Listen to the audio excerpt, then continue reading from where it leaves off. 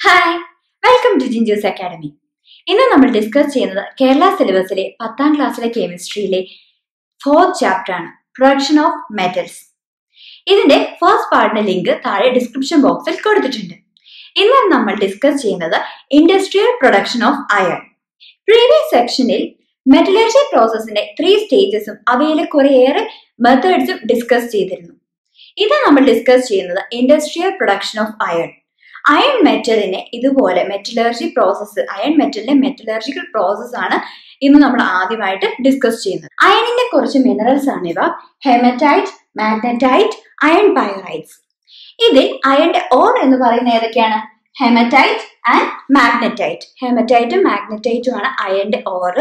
എന്നാൽ industrial പ്രോസസ്സിനായിട്ട് haematite ആണ് use ചെയ്യുന്നത്. And this iron പൈറൈറ്റ്സിനെ full gold എന്നാണ് വിളിക്കുന്നത്.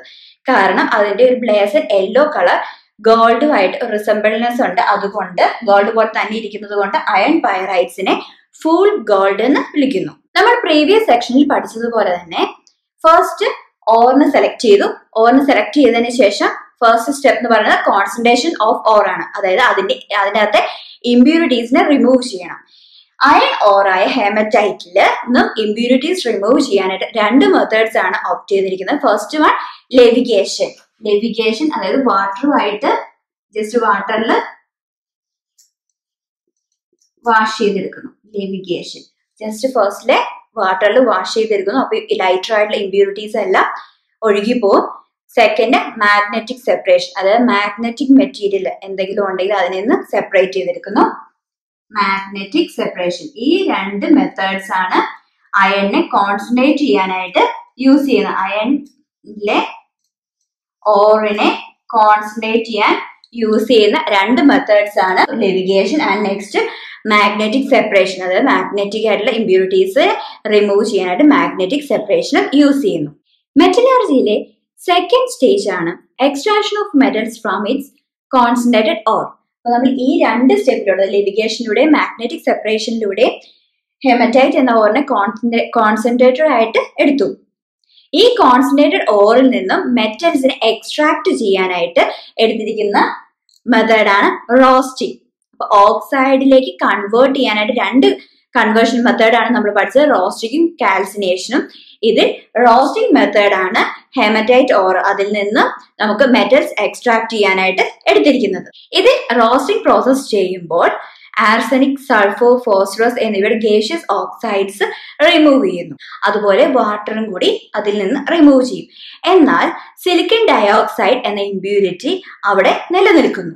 ഹെമറ്റൈറ്റ് ഓർ അയണിലേക്ക് കൺവേർട്ട് ചെയ്യുന്നത്, പ്യുവർ മെറ്റൽ അയണിലേക്ക് കൺവേർട്ട് ചെയ്യാൻ ഉപയോഗിക്കുന്നതാണ് ബ്ലാസ്റ്റ് ഫർണസ്. ബ്ലാസ്റ്റ് ഫർണസിന്റെ പിക്ചർ ആണിത്.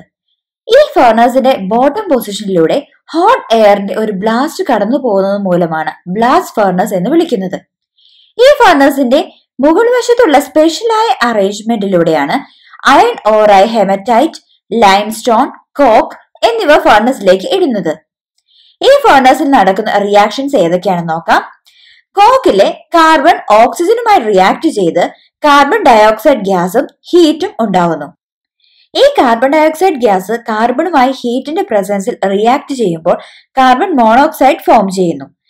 കാർബൺ മോണോക്സൈഡ് ആണ് റെഡ്യൂസിംഗ് ഏജന്റ്. ഇത് ഹെമറ്റൈറ്റ് ഓറിനെ റെഡ്യൂസ് ചെയ്ത് അയൺ മെറ്റൽ ആക്കുന്നു. Fe2O3+ 3CO gives 2Fe+ 3CO2.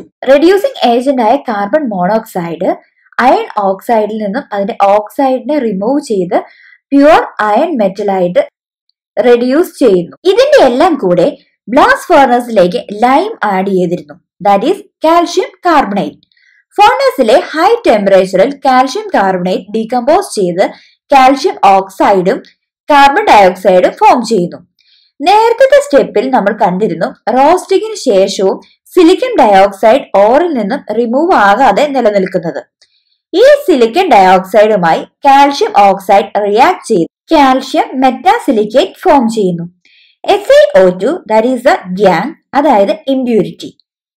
Acidic നേച്ചറിലുള്ള SiO2 remove ചെയ്യാൻ ഇതിൽ CaO യൂസ് ചെയ്തിരിക്കുന്നു. Calcium oxide is basic in nature.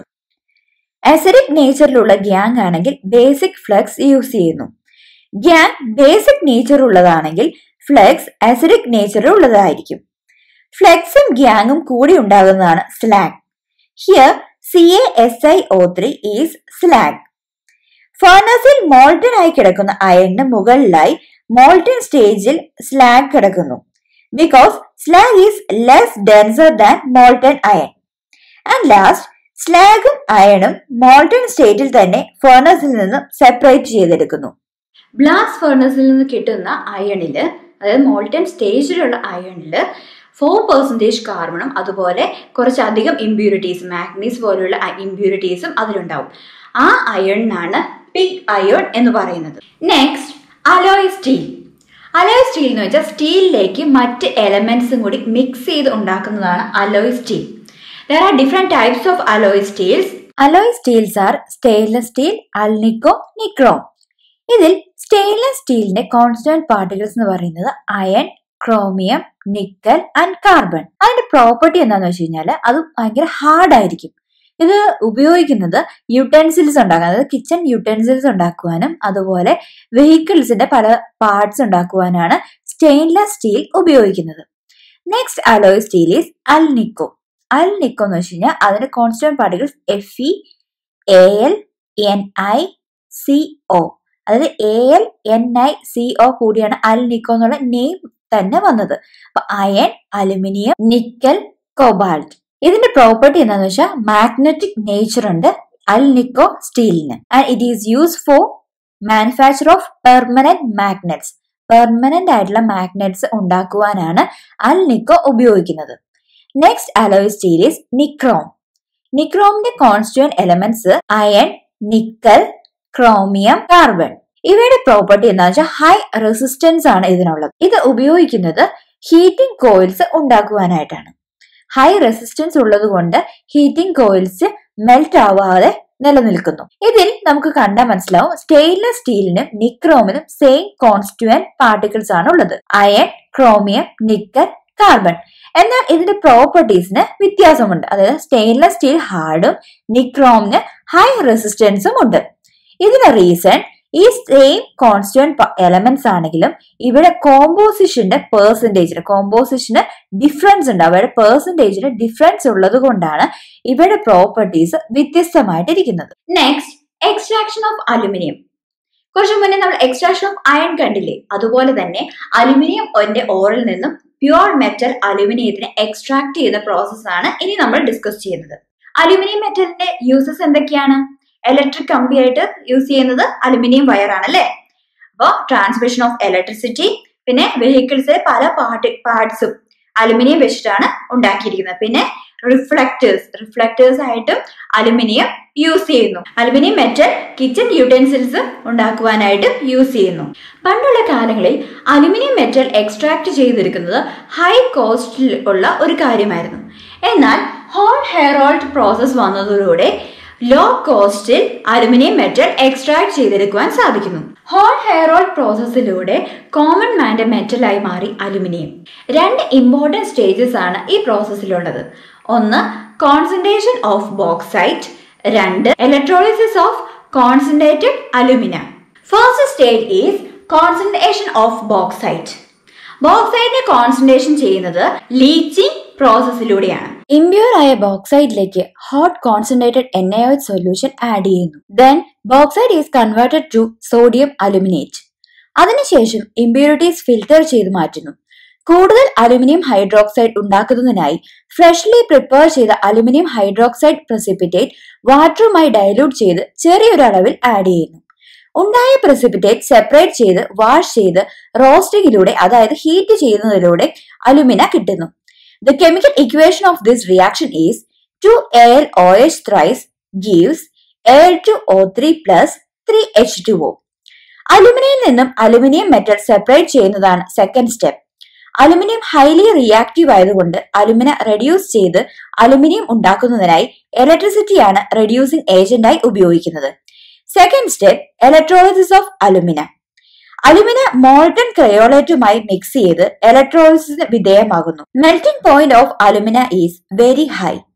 അലുമിനയിലേക്ക് add ചെയ്ത ക്രയോലൈറ്റ് അതിന്റെ മെൽറ്റിംഗ് പോയിന്റ് റെഡ്യൂസ് ചെയ്യുകയും ഇലക്ട്രിക്കൽ കണ്ടക്ടിവിറ്റി ഇൻക്രീസ് ചെയ്യുകയും ചെയ്യുന്നു. ഇലക്ട്രിസിറ്റി പാസ് ചെയ്യുമ്പോൾ അലുമിനിയം ഓക്സൈഡ് റെഡ്യൂസ് ചെയ്ത് അലുമിനിയം മെറ്റൽ ആകുന്നു. Al2O3 gives 2Al3++ 3O2-. Al3++ 3 electron gives Al. Pure aluminium metal reduced ആയി കിട്ടുന്നു. ഇന്ന് ഡിസ്കസ് ചെയ്ത പോർഷൻ നിങ്ങൾക്ക് മനസ്സിലായി എന്ന് കരുതുന്നു. ഈ വീഡിയോ നിങ്ങൾക്ക് ഇഷ്ടമായാൽ നിങ്ങളുടെ കൂട്ടുകാരിലേക്കും ഷെയർ ചെയ്യുക. നിങ്ങളുടെ സംശയങ്ങൾ കമന്റിലൂടെ അറിയിക്കുക.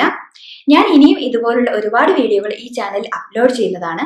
ഞാൻ ഇടുന്ന വീഡിയോകൾ നിങ്ങൾക്ക് അപ്പോൾ തന്നെ നോട്ടിഫിക്കേഷനായി ലഭിക്കുന്നതിന് നിങ്ങൾ ചാനൽ സബ്സ്ക്രൈബ് ചെയ്ത് നോട്ടിഫിക്കേഷൻ ബെൽ എനേബിൾ ചെയ്യുക.